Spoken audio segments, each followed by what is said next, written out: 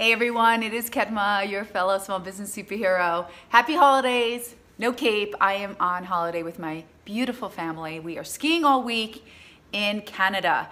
And I wanted to take a few moments because I'm curious, when you're traveling, what do you travel with so that you are on the go and you have everything you need? So I've mentioned it before, but I travel with Luxe & Nix. It's one of my favorite go-to bags. I love my little Wonder Woman lasso here, but I switch it up depending on whether I'm going for professional or personal reasons.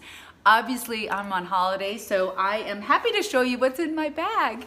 Not too many things. I always have my cape for emergencies because you never know when you're gonna need your superhero cape, although I don't usually wear it when I'm skiing on the hill because it's kind of dangerous. My favorite gloves, because they keep me nice and warm and toasty, so especially when I am on the hill. And then, of course, I always carry hand warmers. So I don't often use them, but I like to carry them for emergencies.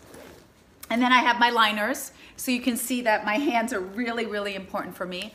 And I have my wallet, as I always carry my wallet. And then I have my glasses, right? So I always have my Wonder Woman glasses with me.